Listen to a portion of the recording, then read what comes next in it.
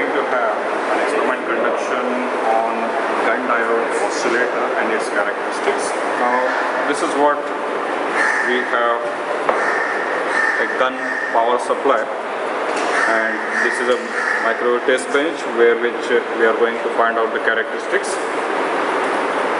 and the GUNN output.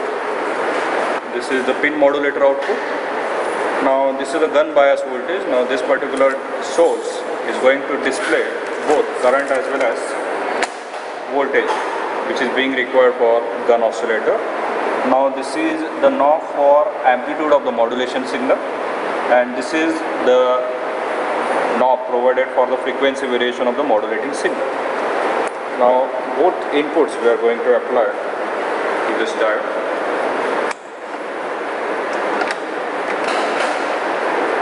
This is a GUNN bias which is being connected over here, and similarly the pin modulator is to be supplied from here. Now initial setting of the knob, the GUNN bias is kept minimum, then modulation amplitude is kept at the middle position, then modulation frequency is also kept at the middle position. Now turn on this supply and connect the output device to the detector mount of a tube. Set the bias voltage near about 5 volts. The particular threshold voltage at which the oscillation of that particular GUNN oscillator starts. Here about after crossing 3 volts, you are going to get some kind of oscillation in the form of a square wave continuous. That is, after crossing the threshold value of this GUNN diode, we will get a maximum output which is observed on a display scope.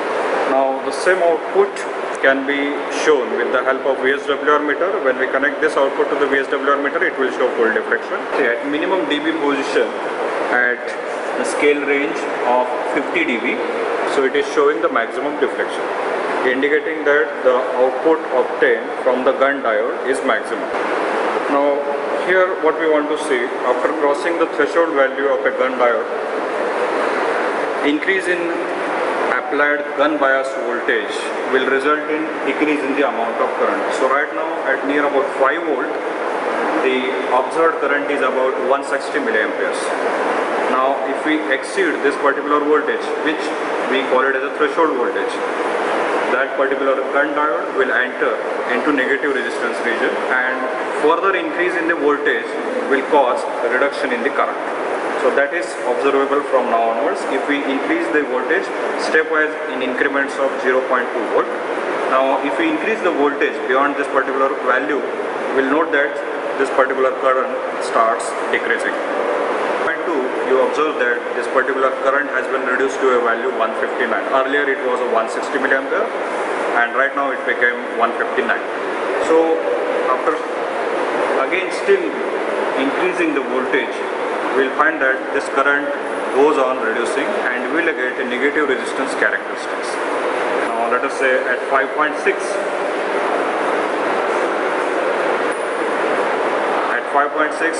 the current is again 156, which is less than earlier case.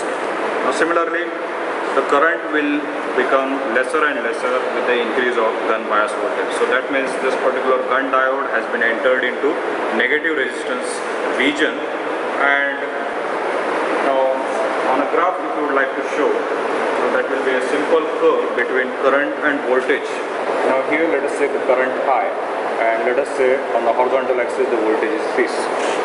Now initially, when we increase the voltage, the current will increase linearly up to certain point. Now after that point, when we increase that particular voltage still further after this particular value of voltage, the current will start decreasing. Okay. And again this is going to repeat. So this particular region from this to this, so this is being called as non-linear region, or this we call it as a negative resistance region. So this particular section we are utilizing for the purpose of generation of continuous oscillation from GUNN diode. So as we know that when we increase the voltage, the current graph is reducing. So that means increase in the voltage is causing the current to reduce. So that is whatever we are getting, that is the phenomenon of negative differential resistance. And this resistance results in a continuous oscillation at the output of GUNN oscillator. And this is how the GUNN oscillator is going to be utilized as a continuous source of microwave oscillations. Thank you.